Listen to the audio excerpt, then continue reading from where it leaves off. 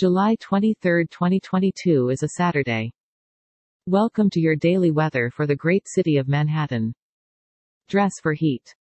The temperature today should reach up to 97 degrees Fahrenheit and down to 79 degrees Fahrenheit. Humidity is at 21%. You can expect no rain and no snow today. Some clouds. We've got moderate wind at about 10 miles per hour. Tomorrow is going to be hot with scattered clouds. Monday is going to be hot with moderate rain. Tuesday is going to be hot with light rain. Wednesday is going to be hot with light rain.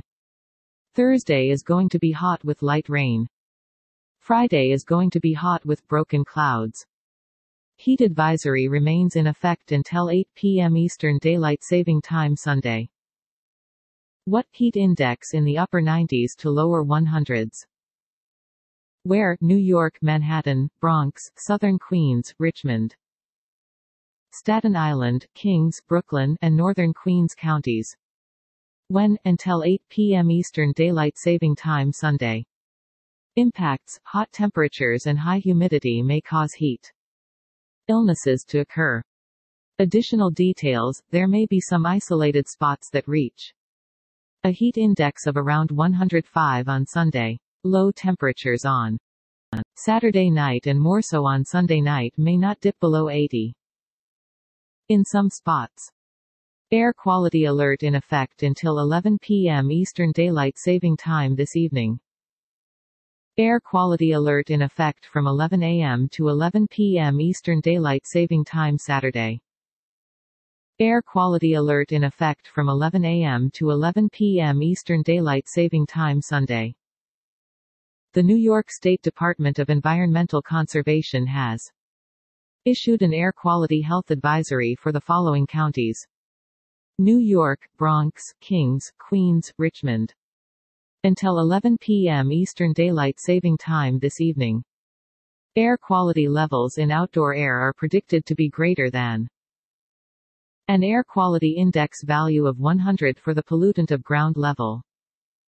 Ozone. The Air Quality Index, or AQI, was created as an easy way to correlate levels of different pollutants to one scale. The higher the AQI value, the greater the health concern.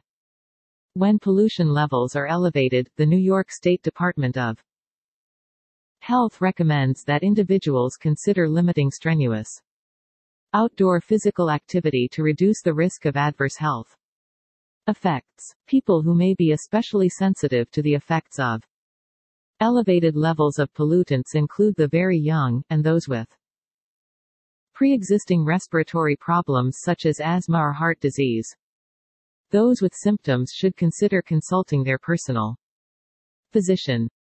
A toll-free air quality hotline has been established so New York residents can stay informed on the air quality situation. The toll-free number is 1-800-535-1345. And now for the news. Warning: some news stories can be disturbing or offensive. Stories are provided by various sources. Wow, I have no opinion at all, but rare case of polio prompts alarm and an urgent investigation in New York. County officials were alerted to the positive identification of polio by state officials and the Centers for Disease Control and Prevention on Monday night. For our next story, it's never too late to learn the tango and fall in love. What's the key to finding love? We were both in very good spots when we met each other. I always tell people I had never been happier than I was the day before I met him. Next up, so-called Wolf of Airbnb now has the FBI knocking at his door. One accused New York City grifter taking a page from the quality actors who came before he has officially hit the big time, at least as far as federal police are concerned. In other New York news, Lee Zeldin, GOP nominee for NY governor, attacked at rally a pair of naturalized U.S. In other New York news, the trust company an old tool for a new age Reuters. July 22, 2022. Trust companies in the United States trace their roots back nearly 2 centuries, to the formation of the United States Trust Company of New York in 1853. In other New York news, the first U.S. polio case was discovered in nearly a decade. Should you worry? A Centers for Disease Control and Prevention scientist works with polio virus material. The first case of polio in nearly a decade was detected in a New York patient Thursday. In our next story, Park in Sky to open in former Grade II listed Manchester Viaduct.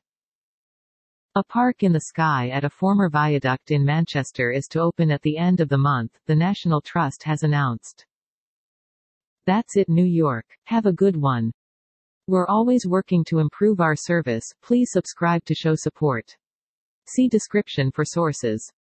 This content contains information from OpenWeather (TM) API, which is made available here under the Open Database License (ODBL).